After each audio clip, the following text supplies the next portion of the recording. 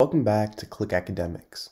In today's video, I'm going to be teaching you guys how to solve this exponential problem without a calculator.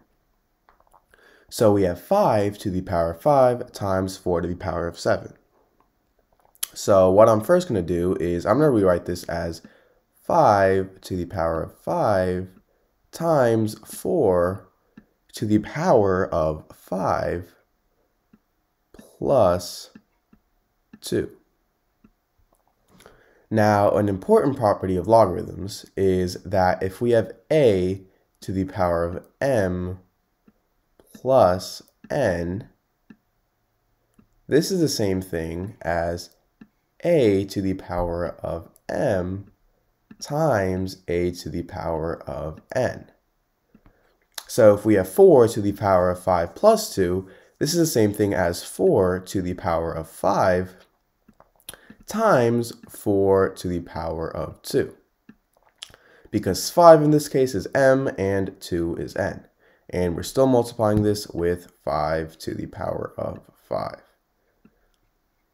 Now, another property of logarithms is that if we have a to the power of n times b to the power of n, this is equal to a times b in parentheses to the power of n. So right here we have 5 to the power of 5 times 4 to the power of 5, and 5 in this case is n, and 5 and 4 are a and b respectively.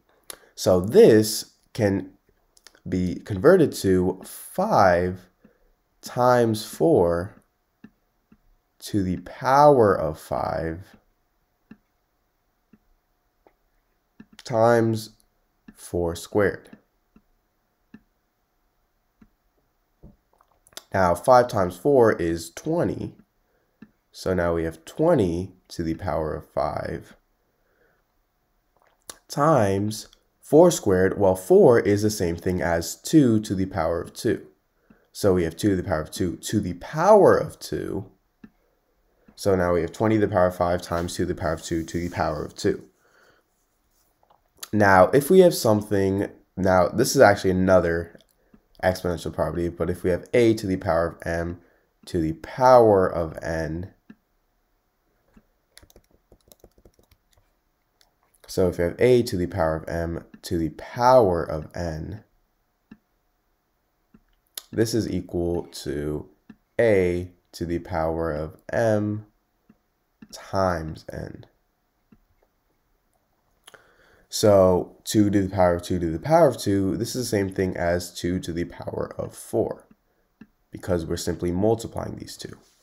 And I'm going to rewrite 20 as 10 times 2. So we have 10 times 2 to the power of 5 times 2 to the power of 4.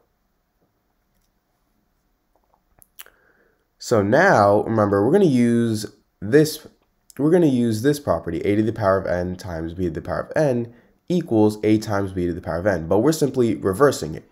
So we're going to convert this form back to this form. So a times b to the power of n, so 10 times 2 to the power of 5, this is the same thing as 10 to the power of 5 times 2 to the power of 5. And we're still multiplying this with 4. And now remember this property, when we're multiplying two exponents, we add our exponents. So 2 to the power of 5 times 2 to the power of 4, this is 2 to the power of 5 plus 2 to the power of 5 plus 4, which is 2 to the power of 9 times 10 to the power of 5. Now, 2 to the power of 9 is equal to 512. And 10 to the power of 5 is simply, when we're multiplying something with 10 to a specific power, we're simply adding the exponent amount of zeros to that number. So we're going to add 5 zeros to 512. So we have 1, 2, 3, 4, 5. So this here is our answer to this problem.